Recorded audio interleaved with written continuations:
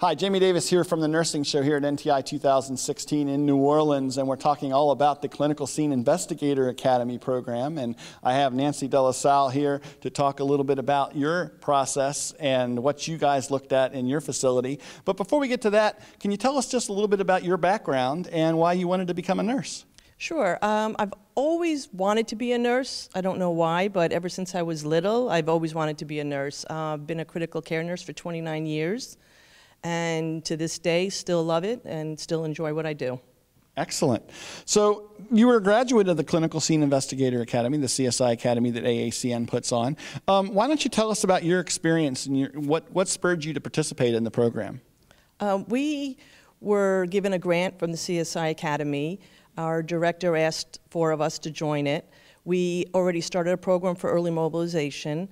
The CSI Academy helped us to facilitate and to give us the tools to help us to educate the nurses.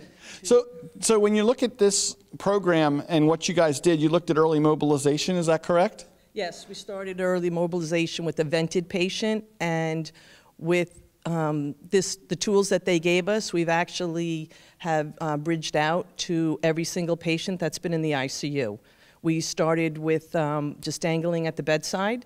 We now get them up at the day 1 of being intubated and start walking them as soon as they meet certain criteria. So what kind of patient outcomes did you see come out the other end of this when you started this program and really began implementing it? There's definitely less vent days that the patients are there, and the length of stay in the ICU has gone down.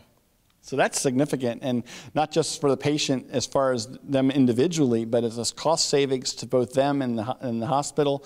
That really is significant, isn't it? Yeah, it was a big savings. We estimated at the time, and it was proven that it saved us over $1 million in vent days in 6 months. So as we kind of wrap up here, what advice do you give to some of those new nurses out there, or maybe a nurse that's looking at trying to work on developing their leadership skills? What advice would you give to them on the importance of cultivating leadership skills as a bedside nurse? I think it's very important to have leadership skills. The CSI Academy is a great way to develop them. They give you the tools to do that. I would suggest to the nurses to see if they could join some of their evidence-based practice, if they have that in their hospital. Join some of the associations. Start off with your local association, and then go to the American Association, the other associations, so they have the empowerment to do what they would like to do and the resources. Well, Nancy, thank you so much for chatting with me. I really appreciate it. And I want to thank all of you for checking out this segment here from NTI 2016. Remember, all the segments that we've shot here are available for you over at the site, NursingShow.com.